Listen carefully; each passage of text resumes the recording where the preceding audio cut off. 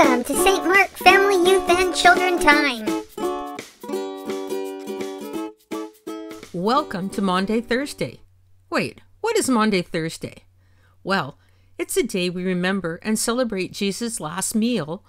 We call this meal the Last Supper or the Lord's Supper. And we remember this Last Supper each week when we have communion in church.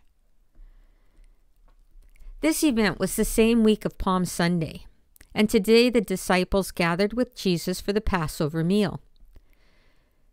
During the final meal with his disciples, Jesus said and did many things to try and prepare his disciples for his imminent death and departure. One of the things Jesus said was, "I give you a new commandment. Love one another. Just as I have loved you, you must also love one another." There were other things as well, but as Jesus prepared his disciples for a new time when he would not be with them, he stressed the need for his people to love one another. Let's hear what happened that night with Jesus and the disciples in the upper room. Jesus and his disciples were getting ready for the Passover festival. Jesus knew that it was almost time for him to leave his home on earth and go back to heaven. While they were eating dinner, Jesus had a lot of things on his mind. He knew that one of his friends was going to betray him. That means his friend was going to do something bad. He was going to do something you don't do to a friend. Jesus also knew that God had a plan and that everything was under control. After dinner, Jesus got up. He got a bucket of water and started washing the disciples' feet. He came to Simon Peter. Simon Peter said, "Lord, are you going to wash my feet?" Jesus replied, "Yes. I know you don't understand right now what I am doing, but one day you will." "No," said Peter, "you will never wash my feet."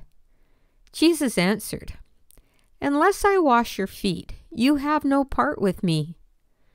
Jesus was right. Simon Peter did not really understand, but he said, "Then, Lord, wash not just my feet, but my hands and my head as well." You see, usually only servants washed people's feet, and Jesus was a king. A king shouldn't be washing anyone's feet. But Jesus did this to teach his friends a lesson.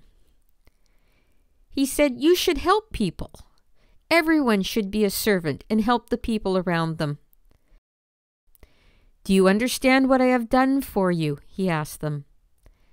They must have looked blank because Jesus then said, "You call me teacher and Lord, and that is right for you to do because that is what I am.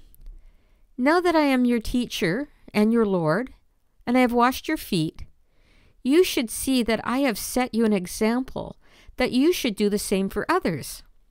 He said to them, "I give you a new commandment. Just as I have loved you, you also should love one another."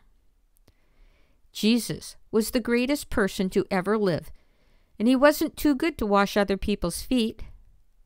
Now, we don't often wash people's feet, but what are some other ways that you can help the people in your life? We can get jobs that help people, or help the poor, or give water to animals, or help with the chores around the house. There's so many ways to help. Have you ever played a game when you were the winner? When we play games like musical chairs or hot potato, we want to be the winner. Winning makes us feel like we are the best. However, Jesus taught us that we don't have to be the best all the time. It is better to be a servant and love others. That doesn't mean you have to lose all the time, but it does mean that we should care more about helping others than making ourselves look good. Let us pray. Thank you, Jesus, for all you have done. Please show us what kind of king you are, and help us to get to know you better.